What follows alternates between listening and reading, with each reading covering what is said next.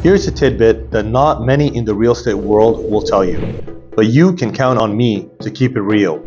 Generally, you can expect to get pre-approved for about 5 times your salary.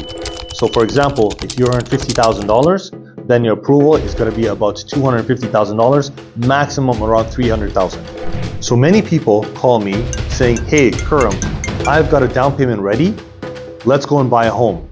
Many people overlook this crucial point. One of the primary factors when buying a home is your income. Hats off if you've saved more than 20% for your down payment. But if your earnings show that you're not making enough to be able to pay the bills and the mortgage, then getting an approval is going to be very difficult. Picture this. You call me, Kuram, I'm ready, I've got $50,000 saved up, I'm ready for my dream home of $700,000. Unfortunately, based on your salary of $50,000, you're going to be entitled to a mortgage of about $250,000 to $300,000. So realistically, you might have to dream a little bit longer to get that dream home. Or you can work your way up by getting a pre-construction and building equity, and then getting your dream home.